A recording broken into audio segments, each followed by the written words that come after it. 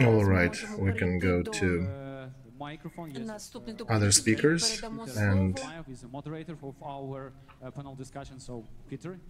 other moderators of our discussion. Good day, my name is Peter Zalmaev. I'm an activist of American and Ukrainian descent. I'm very glad to be here with you. And before we start, I want to thank you, everybody, and thank Yuliy. And I would suggest to honor the defenders of our country with a minute of silence of those who died defending Ukraine.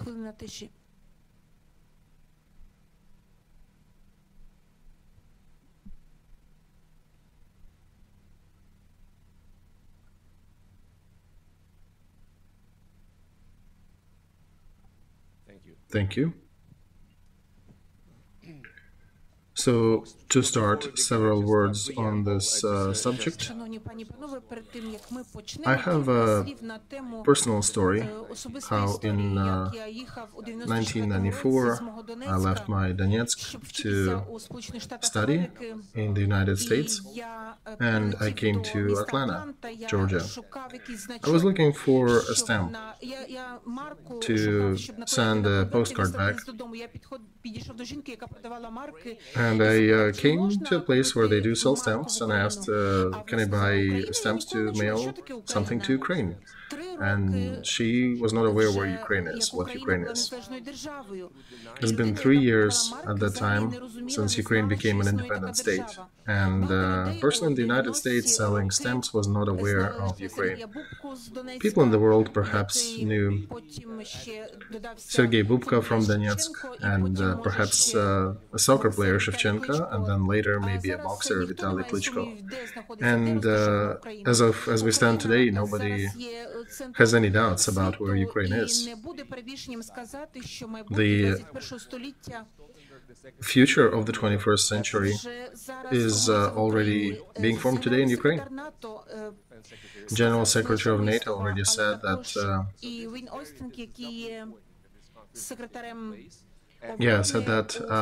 about the future. And Minister of Defense of the United States is of the same opinion.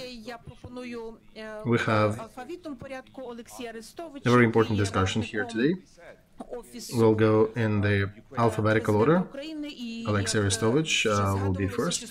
He is an advisor to the Office of the President of Ukraine, as it was mentioned. And Mr. Alexei, please go ahead. Hello, everybody. Sincere greetings to all attendants. I understand the translation will be automatic, right? The translation is being taken care of, right? Yeah.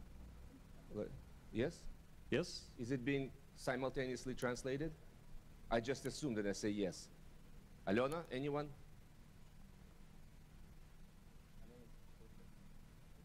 Alona, is this being translated? Oh, good, yes, please. So in 2014, I said the phrase that Ukraine fell asleep in Europe and woke up in Israel. And today, our President Zelensky is talking about the same. He is saying that Ukraine will either become a great Israel or will have huge problems. We'll understand that Russia will not give up, and it's only about the form that it'll take, because Russia will be looking for revenge, because Russian government under Putin, or without Putin, Putin after defeat, will fall into resentment. Whatever we know about Russia, it behaves itself the way to demand a next round if they lose on this one. So there'll be a second attempt, either to capture Ukraine as a whole country or parts of it. And I think Ukraine and Israel are the only two countries in the world that are in this situation where they face other big countries who announced that one of their goals, the destruction of these two. I may be wrong, but I think these are the only two countries. I don't think there's a third one that is in the exact same position. So Ukraine and Israel is a good platform to look for understanding, saying, what happens if there is a second round? We need to be ready for it. Because the main function of the army is not even waging war, but preventing war. And the basis for any economy and culture and any other advancement is based on security in this case.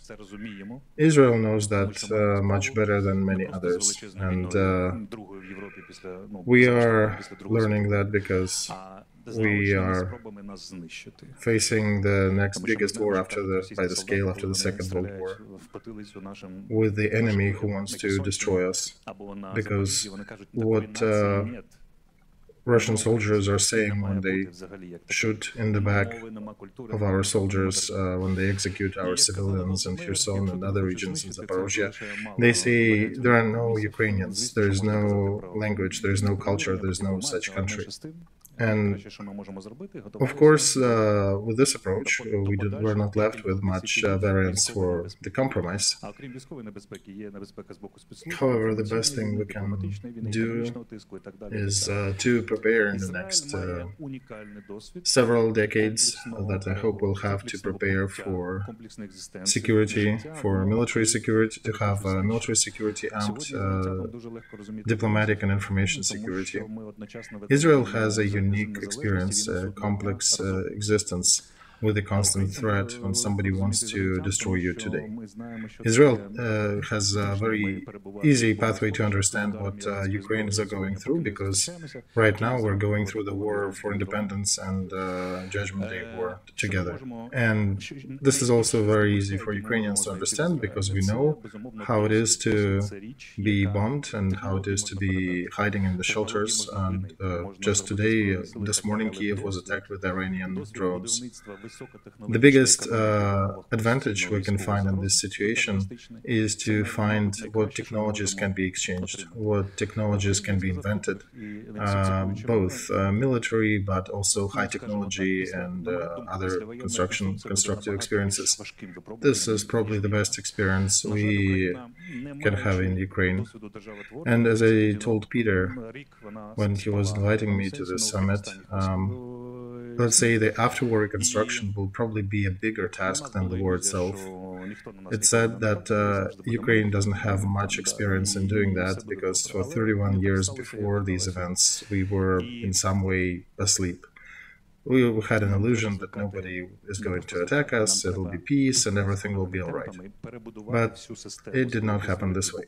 And we need to get used to, and not just get used to, but also quickly, rapidly rebuild the whole system with a big capital letter S. The whole government system, not because it was bad, but because it was developed to answer different tasks. And right now we have other tasks and other important pressing matters that need to be addressed.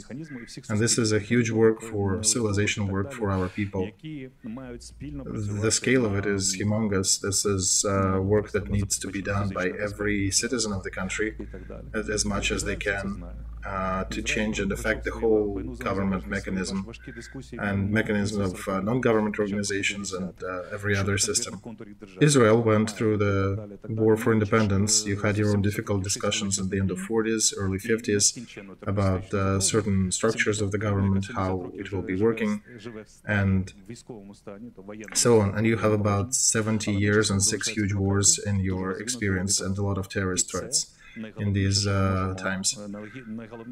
The main experience that we can use as a basis is to use that huge chance, historic chance, that falls for after the war reconstruction. We'll have several years when the world will still be interested in Ukraine, when a lot of attention will still be focused here, and we must not let this chance go. And we must work on restructuring a very total restructuring of our country.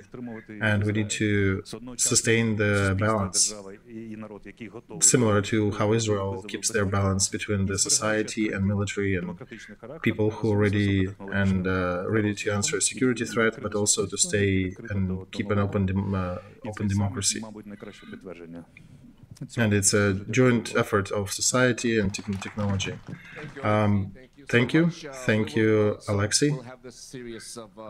We would like to give other chances to present their material, and then perhaps everybody can ask questions at the end. So the next speaker will be Yuliy. He's a representative of Ukrainian Communication Service and Communication Security Information Defense Service in Ukraine. 20 TV and radio towers. He'll talk about the way Ukraine can preserve their level of communications despite the situation that when they lost hundreds of communication towers and got hundreds of miles of fiber optic cables destroyed. And they needed to rebuild this capacity and somehow resist and do that while defending from Russia, which is considered to be at that time a second army in the world. All right, tell us more about your organization. So today I represent Federal Service on the question of information defense and special communications, and I want to remind that these days Ukraine is resisting an absolute evil, an aggressor, which is invaded our country and is destroying our civilian infrastructure and killing our citizens. We mostly are doing that for 9 months because the courage and amazing feats of our Ukrainian military. And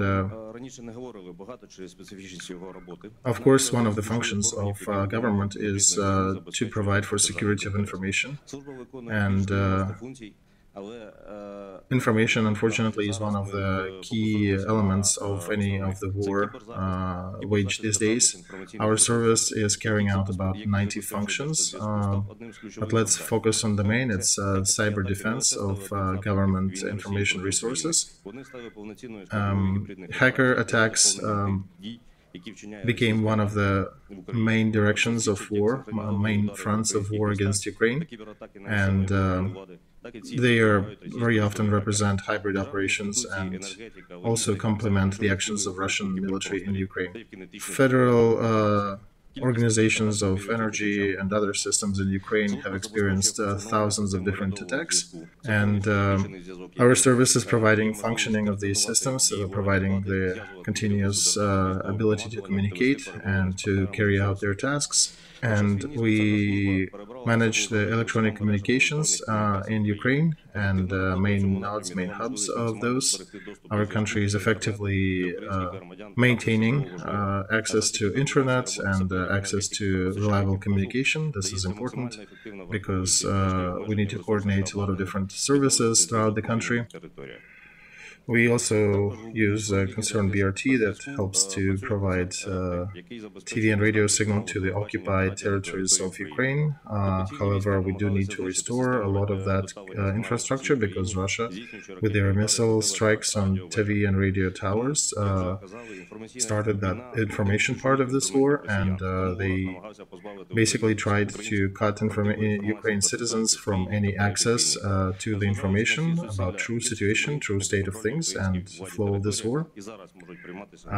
We have very serious tasks in front of our service. We need to restore internet to the occupied territories. because otherwise they do not have anything. TV translation was destroyed. They don't have any infrastructure. They don't have any way to obtain information. And this is one of our main tasks, to restore TV, radio, internet signals. And Russian troops have destroyed so much that we can gauge it at about $4 billion of destroyed infrastructure. New challenges for our federal service for the information security was also to resist, to provide a whole front of resistance for the cyber attacks of the enemy. And we understand that our first task is to protect our own networks, but we also need to preclude further attacks from the foe, and Israel actually has some good experience in active resisting to the enemy, and in looking at new approaches in cyberspace, new effective systems and new effective ways to prevent such attacks. And we essentially facing a similar situation where we need to neutralize attempts of Russians to destroy our information structure and try to preclude their hacker attacks, and to learn how to effectively resist these attacks. The information structure is, of course, in need of financial help to rebuild everything, but also we are learning and we need additional technology and knowledge to fight more, to implement new standards and new systems for defense of our infrastructure.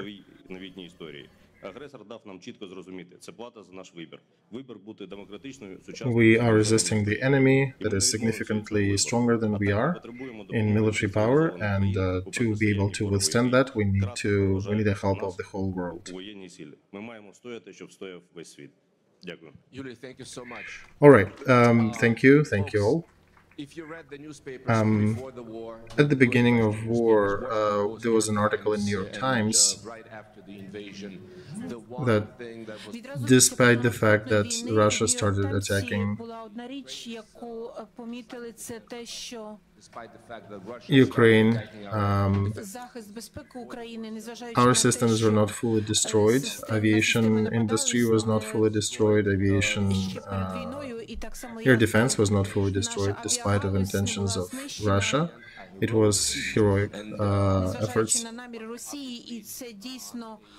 And one of the main reasons why Russians failed to achieve their goals was Department of Defense of Ukraine. This is one of the main departments that is providing for us to exist and to continue resisting. Well, I'm honored to present Eugene Sherstyuk, Colonel of Ukrainian military, and he's our next presenter.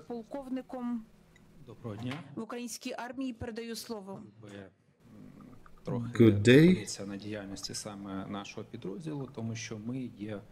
I am here representing our department, the Situational Center of Minister of Defense, with modern achievements and technological progress. We have a whole new set of methods and tools to wage warfare, including processing big data sets. And it's not just social, political, and economic, but also military data sets, which also increases our defense capability. Very often, these data sets require huge processing capabilities in order to get the right conclusions and in order to analyze it in the right way. Situational Center of Ministry of Defense is carrying out the task of situational analysis and providing objective information and prognosis for crisis situations unfolding and new crisis centers emerging. The problems that we encountered during this war is, of course, standing partly in resources, because you do need hardware, and then you also need human resources to be able to run these systems. People who have know-how and knowledge how to work that. And we have to express huge gratitude to our partners and to our volunteers who gave us access to a ton of new software until the end of, with free right to use until the end of war. But even in these conditions, we also continue to enhance and to develop new tools that help us in analyzing. For example, systems that monitor media, monitor social networks, to be able to filter it by the entities transmitting, so that does help us to figure out what's happening where, and especially in certain parts of the front. Here's a system, for example, we have for gauging different kinds of information in the media sphere. We developed additional system that helps us to work through the budget situation with different branches of Ministry of Defense. Of course, a situational map of potential crisis situations, for example, radioactive threats, seismic threats, fires, and other things that can affect critical infrastructure. For example, this is the analysis of the budgetary program of Ministry of Defense with some prognosis included. And I wanted to stop here, also pay some attention to the cyber part of this reality. Yuliy Palich already spoke a bit about that, but I can say that with some pride that we are the first in Ukraine, and probably the ones who got a system to analyze cyber traffic, to analyze cyber incidents. For example, let's stop on this slide. I would like you to take a look at this one and understand that enemy, despite their attempts to hide their activity, they cannot hide from our cyber specialists. So we see which hacker groups are doing and targeting which areas, what are they hiding and what are they attacking. That information we transmit to the security service and to the military and other special services of Ukraine to take measures. By decision of the Minister of Defense, our department was used for deployment of the Operational Center of Cybersecurity, MIL-SOK, and there was a special group created to react to cyber incidents, the ones that work with our partners, our internal subjects, to help us prevail in this war. Thank you.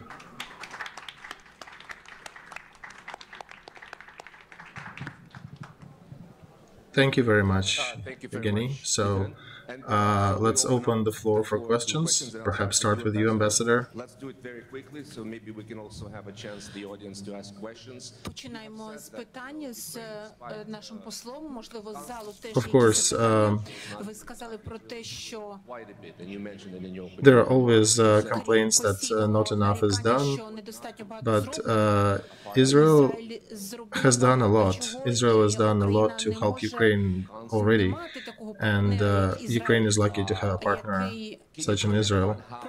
And in a situation of constant military threat, could you tell us more about this topic, how our cooperation can develop and can evolve to the next level?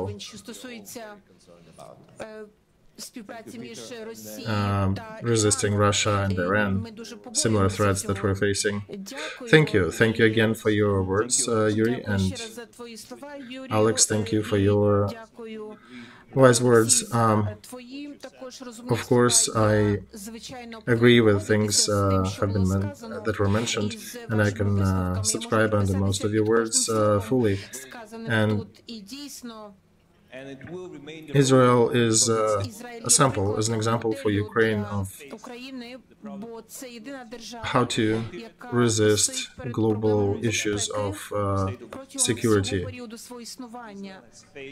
Since since the year of 1948, our country keeps facing terror and destruction threats, and that's why our position is very special and very precious for Ukraine to use our experience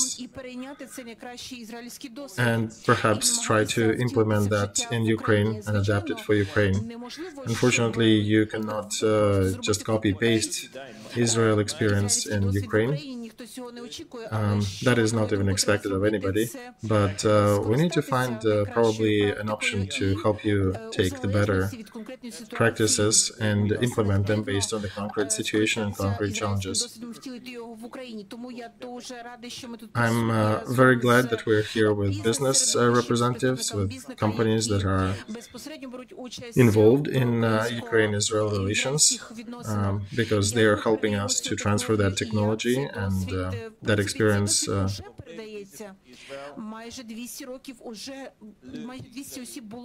And that experience has already been used and fully implemented. It's undergoing as we speak. Of course, there are different sides of it. There is medical assistance with PTSD. There is assistance to helping, where women's organizations are helping Ukrainian women who are facing certain psychological risks based on the current situation. And also, as Alexei mentioned, reconstruction of Ukraine is a huge project that will continue with American and European, and I believe Israel should be also playing a big role in this rebuilding process, somewhat a central role. And I believe that Israel will be playing a serious role in this process. What also is important is to maintain our good, friendly relations between our countries for our joint future cooperation and future friendship that I hope will be developing. Okay, dear Ambassador, we do have a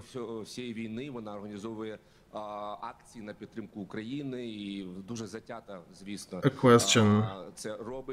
So Ukraine is closely facing the same situations as Israel does, so facing the situation of destruction. But unfortunately, Ukraine keeps voting weirdly in United Nations, voting rather consistently against Israel on certain resolutions. In recent times, they voted 3 times against the interests of Israel in the United Nations.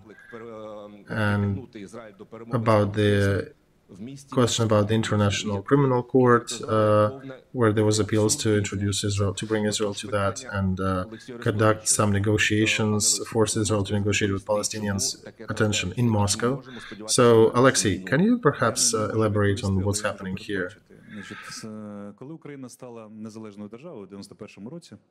Well, since Ukraine became an independent country, independent state in 1991, it tried to keep the system of international law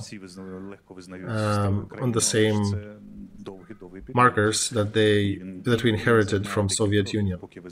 So changing system is a lengthy and subtle process. Sometimes it takes several years, sometimes it takes longer. And that inertia of Ukraine diplomacy is going on for 31 years. For example, we as a country who are being threatened with nuclear weapons, we probably should be voting against nuclear threats. And similar questions you know, that essentially stems from the similar positions of the Soviet Union and the way that Soviet Union positioned itself against Israel. And what I see here, I see the inertia of Ukrainian diplomacy, to my regret. As I say, as my personal opinion, to avoid strong words, it is very strange what's happening. And I always speak openly about that the situation is like, let's force Israel to negotiate with Palestinians in Moscow. That is beyond the acceptable limits. And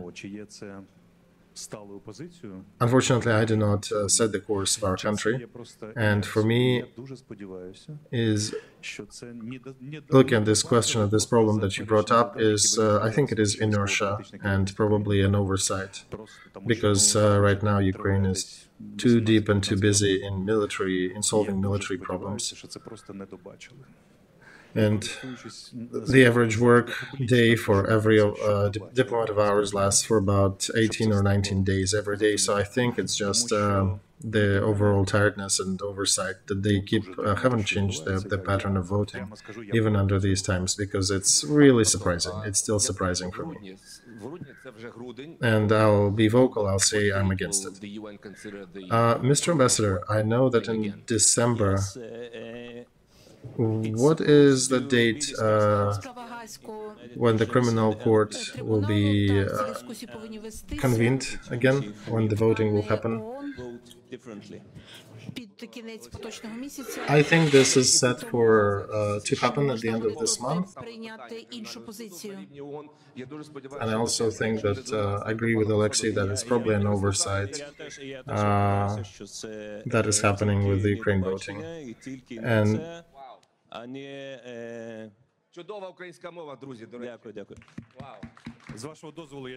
want to say here that, once again, that perhaps our president of Ukraine, is the most informed person in the country. And Minister of Foreign Affairs also knows something which I don't know. Perhaps there is an undertone of a certain play with Arab countries or other countries that are not directly related with the conflict. But I always thought that in the situations like that, when they're that complex, there's a wonderful button in United Nations that you can vote present. So if it is too difficult to take one side or another, you can just press this button and basically it tells that you forgot to vote or you were present but you did not vote. And I think this could be a very good pathway forward for Ukraine. That also would be keeping strategic interests of cooperation with Israel. Okay, thank you, Alexei. Great. The next question is about humanitarian aid. There is a summit ongoing in Paris, and President Macron made statements there. He was talking about options of additional humanitarian help. And Yuliy, what else can be addressed? What other areas need additional help? Thank you for the question. Thank you to our partners that continue helping us from the beginning of this war, since the beginning of Russian aggression, and help us to fight. We understand it's the 9th month of war, and some countries already start to forget that there is war going on in Ukraine still. But still, big thanks to our partners that continue providing aid and fighting with us together. And as you understand, just from my previous statement, there were $4 billion that were sent towards rebuilding of radio and television and information infrastructure. I understand that, of course, nothing is enough while the conflict is ongoing, but we also don't stand on one spot. We are developing and we're finding more effective ways to use and rebuild. And we understand that Israel has probably the most foremost military experience relatable to what we're going through. and perhaps deeper cooperation with Israel in military matters may help us in the nearest future. And I would say we're glad to receive any help in that area. So thank you for the question. Thank you, Yuliy and Evgen. What do you think Israel could do what hasn't been done yet to help you fortify your office and the capacity of your office? I cannot give a single answer to that question because, as I mentioned earlier, we have 5 different areas that we monitor and analyze: political, economic, social, information, and military support. And I think that we think, our team thinks, that information sphere is probably the most important, and the most important data sets are coming from there. What we see there, for example, implement the Gerasimov doctrine, and there are certain targets that helps us to define, and also define the main directions of the information attacks, and define the target audience that are being targeted. So as for information attacks, what we would want to be working on, probably any technology that helps us to strengthen analytical and prognosticating capabilities in this regard. Okay, so I would want to ask one more question before we open the floor. Why Putin's security team failed to completely overwhelm our cyber security at the beginning of war? I'll be real brief. These are the same guys who wanted to take Kiev in 3 days. And that's all you need to know about them. And I also would want to compliment Evgen to say that our special service opened active actions in cyberspace and critical objects of infrastructure that we take care of. And I understand that I cannot say problem, but any misunderstanding between Israel and Ukraine in different directions, understanding the complex situation of Israel that is basically fighting every year against some military threats. And Russia, of course, has a very special influence on both of our countries. We understand that. So perhaps there's good things to cooperate on developing critical object infrastructure protection, the ones that are not involved with lethal weapons. But definitely the ones that, if attacked, will be will cause significant problems. So that's where we can cooperate between Israel and Ukraine, I think, a bit stronger. All right. We have about 20 minutes. Let's talk a little more. We have a few more questions that we can bring up.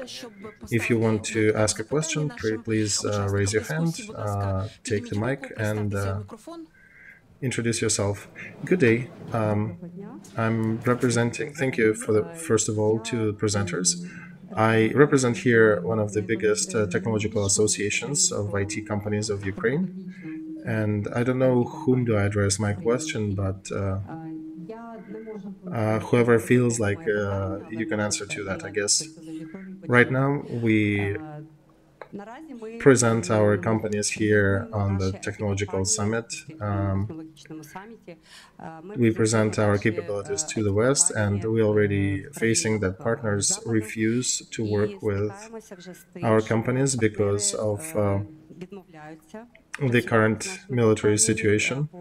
And some partners are afraid to give us, to involve our companies in their projects for risk of failure to meet deadlines. At the same time, we see we can still stabilize a lot of works and prove our effectivity, but in order to do that, we need to get at least some cooperation, some work. So my question is, do you think Israel can help us to create that communication and that additional proof on the international level that Ukrainian IP address is available. We are working and we can provide work, we can produce. Well, I'll try to address So, the question, but and we're very sure capable. Here in the audience are people who can Okay, do we much better have, than me myself because they are specialists in I understand that we have a lot of companies who have thousands of employees in Ukraine actually, who still work with Ukraine. We, as far as I know, Israel works very close with Ukraine and the work has not stopped. Ukraine was always important for us, speaking of outsourcing from Israel. And many IT specialists, they do work for Israel companies. And of course, on this conference, we'll be able to discuss more venues, how we can help Ukrainian companies to reestablish themselves under current conditions, and to also enforce your companies to be stronger against these threats. And this actually is one of the only sectors of Ukraine economy that keeps growing when the others are dwindling, shrinking during the war activities. And I'm sure that Ukrainian companies will take a proper share of Israeli business and will continue our cooperation to a degree that I hope it will help your companies in the future in obtaining future contracts and maintaining your position on the world market.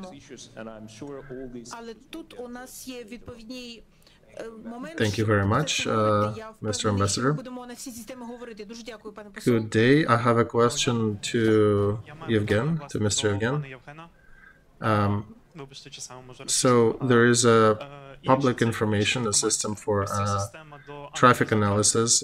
It is our own tool, a known tool that we developed, and I think we will be leading in that area. We can actually use that work with Israel as well.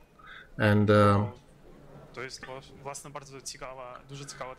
perhaps you can tell us more about the systems that you talked about. What are they? What do they represent? That system that I touched in my presentation, this is an American partner's provided technology. It is given to us until the end of war. It is unique. It was just published live in September, and about some information became available about it. We are just getting our experience of working with it. We're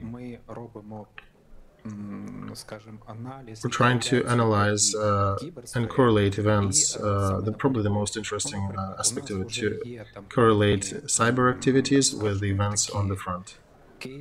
For example, the cases when we see that Russians are taking some important information sources and some SCADA systems, and then in 3 or 4 days we see their missiles targeting exact same objects.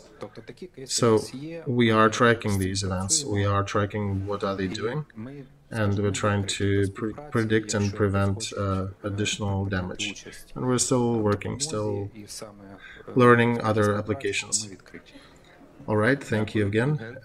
More questions? Anyone? Questions? Okay, no more questions for this panel. I think we can conclude, unless any of you want to say the last word here. Мені здається, що це чудове підбиття підсумків All right. нашої дискусії. І якщо хтось хоче ще I can say a couple of words here to the end. Скажу пару слів. Значить, дивіться. Modern world Сучасний світ, як ніякий інший в історії, has a very interesting feature of horizontal cooperation and the strength of it and how much it affects the events and happening and how much relations between countries actually happen between peoples and the forums like that. It's no longer prerogative just of the top level officials. Imagine something, a forum like that about even 10 years ago. Today it's possible. Today it's possible for different reasons, including that war also opens a lot of doors on a much shorter shoulder. So I would Тож давайте комунікувати say that it is important for us to continue cooperating on the personal level, people to people. And very big thanks to Poland, to Polish friends, and to Israeli friends who help us avoiding bureaucratic barriers.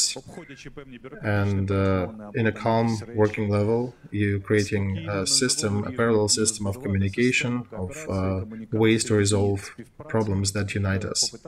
And I suggest we should continue, we should start that process with more vigor. All right, thank you everybody, thank you dear presenters for your work, and for everybody who joined us on this conference today. Роздуми, висновки. Дякуємо за роботу наших учасників панельної дискусії і оплески для них.